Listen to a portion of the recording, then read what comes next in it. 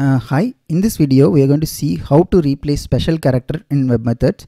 So in order to do that, I'll just create quickly a flow service and I'll call this as a replace special character.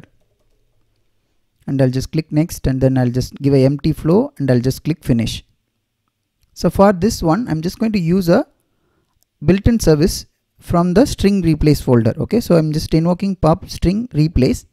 In this one, I'm just going to pass some input value. So I'll just define my input value.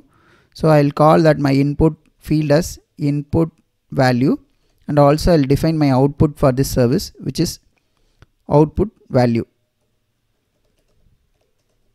And then I'll just go to the tree tab and then I'll just go and map input value to int string, and whatever the value output, right, I'll just go and map it to output value, and whatever it's not required I'll just drop it and then I'll save it.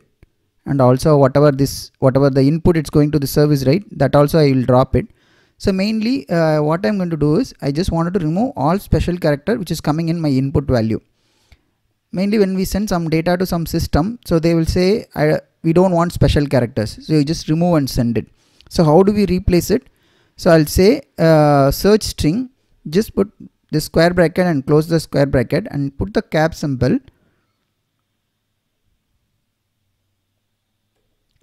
and then whatever it is this one is not equal to, so if anything other than A to Z, and also smaller case is A to Z, and also 0 to 9, all these value, right, and I wanted to, other than whatever value coming other than this alphanumeric, then I wanted to omit it. Okay, so that is what I wanted to give.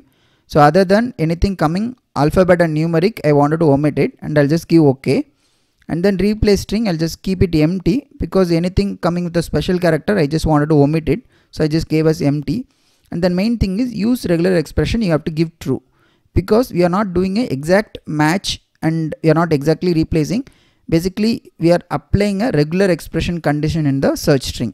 So in order to do that, I have applied everything. So now whatever changes I have done, I'm just saving the service, and whatever the value which I don't need, right, in my pipeline, everything I'm removing it. I'll drop the variable which is not required.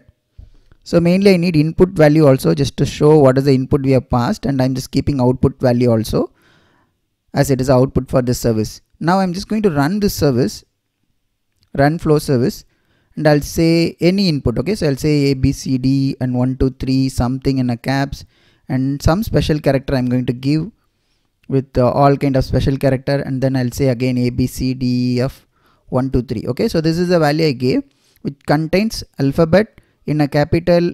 I think so we have something in a capital, we have in a small case, and also we have some numeric as well. Now I'm going to run this one.